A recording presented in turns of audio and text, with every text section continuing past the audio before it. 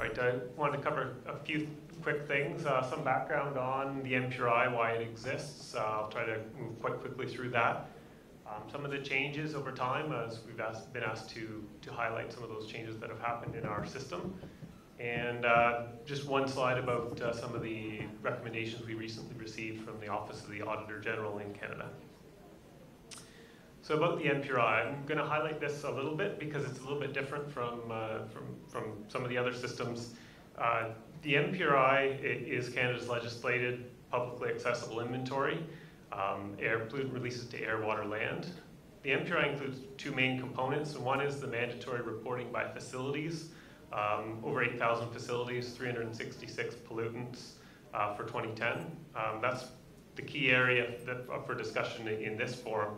But it does also, under our umbrella of the NPRI in Canada, we include the comprehensive air pollutant emission estimates, and these provide information on all sources, so transportation, home heating, for specific air pollutants, persistent organic pollutants, things like that.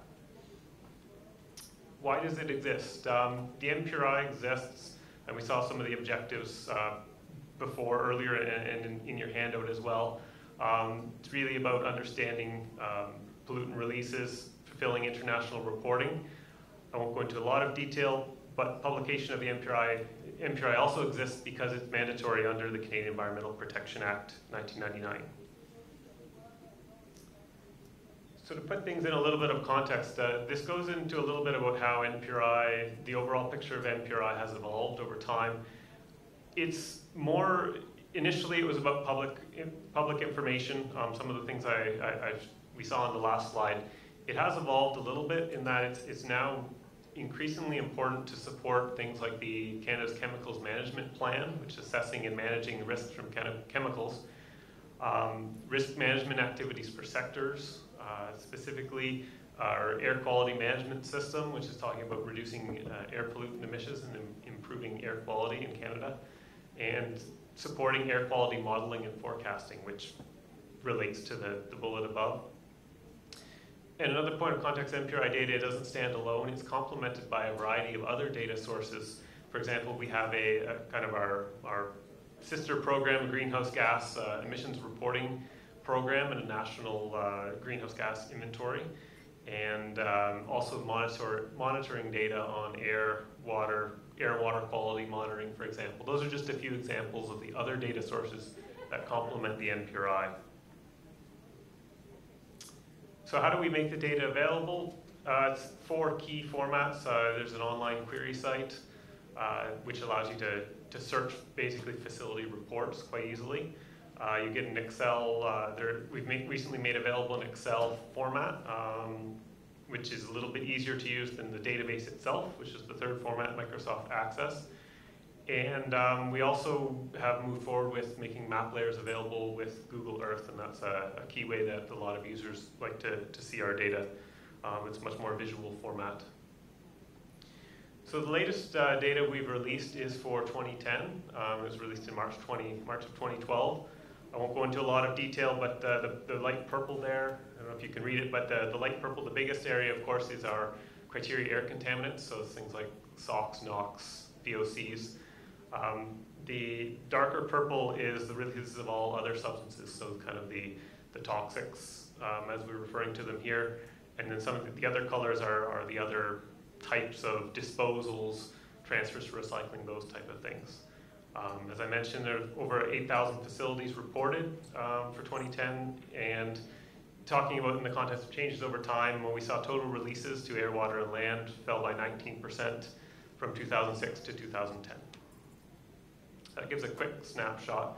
I don't have quite as nice of a graph to show as Steve did with showing the changes over time, but this also shows the number of facilities reporting is in the green, and the number of listed substances is in red. So as you can see, from around 1999 through to 2001, and then a little bit over time, we have had the red line shows a lot of increases in substances reported to the NPRI.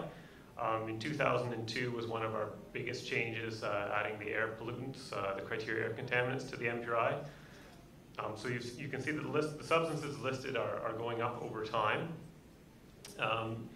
The 2002 and 2003 is the big change in the green line there, facilities reporting, and that was both the introduction of reporting on criteria air contaminants in 2002, as well as the removal of an exemption for oil and gas extraction in 2003. So that brought about a huge increase in the number of facilities reporting to our program.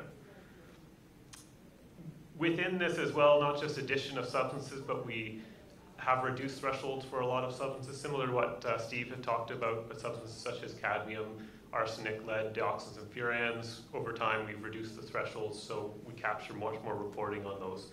There is a document that describes this on our website, one page that goes, it's a long page, but goes over all the changes we've made over time. I gave the link to that. I think the presentations will be available. Yeah, so.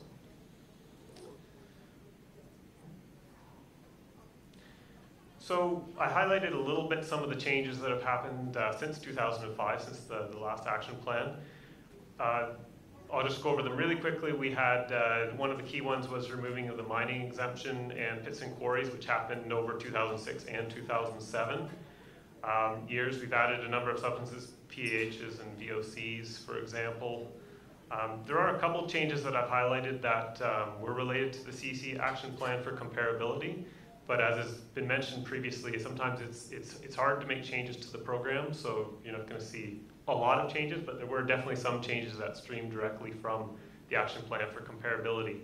I see in 2007, and this is something I guess we'll need to discuss a little more, but we had changed our reporting requirements for dioxins and furans, so I'm interested to hear more about why the data aren't comparable, and maybe I don't know enough details about that, but because I thought we'd done some work to address that, but that's probably, I'm sure we'll be discussing that.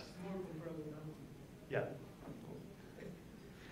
A few minor changes over time. I highlight in 2009 we had a large change we brought in tailings and waste rock reporting as of 2009 and onwards, as well as retroactively to 2006. In 2011, one of the changes we did reduce the threshold for selenium to quite a low threshold comparable to some of the other metals, and that's because we were seeing gaps in reporting for that substance. Highlighting some of the potential changes for requirements for the future, we have a number of proposals. The first two of these bullets highlight some proposals we've received from external sources, from environmental organizations. This addition of naphthenic acids, which is relevant for oil sands, tailings in particular, as well as there was an addition of 10 substances that were recently added to the USTRI. So we are in the process of considering those. Information as it becomes available will be posted on our website if you're interested in following those. We are looking into some possible changes to reporting of particulate matter and total reduced sulfur, and we're looking at them for possibly 2013, but more likely 2014. We are taking a look at a review of the NPRI substance list, and this is trying to catch up a little bit to the progress that's been made under our chemicals management plan in terms of assessing substances as toxic or moving forward with management actions. So coming out of this, we may see some possible additions, threshold changes, and removals, possibly removals. And we do have as well underway a review of reporting from the oil and gas extraction industry, looking at possibly collecting more information from that sector, possibly in different ways. So that's an important area of work. So as Steve mentioned as well, it's not just the requirements, it's the data access tools. So we have made some improvements, upgrading our website, map layers for Google Earth, as I mentioned, linkages between NPRI data and other data, such as the air inventories and the greenhouse gas reporting, making that a little more easy for people to do. A simplified spreadsheet format, addition of new geographic data fields, and making all the data available back to 1993. And I'd like to mention that a lot of these improvements were driven by input from stakeholders such as yourself at forums such as this. We do try to get the input in on what people want to see happen to the program and take it, move it forward where we can. Future improvements, we expect a better online data search that'll allow integrated searching and with a lot more functionality. And that's project's taking a while to get to see the light of day, but within the next few years we hope to have that up and running, and that'll try to improve access to our data. I think this is my last slide, I think. So we're close. I just wanted to highlight a little bit. In 2009, we got some recommendations from our Office of the Auditor General about basically NPRI data and whether it's fit for the intended use of its clients. There were 5 recommendations about including more regular consultations with data users, strategy for improving the data, improving understanding of coverage and compliance, and expanding contextual information. And so we are making progress on each of these, and documents will be becoming available on our website as we move forward.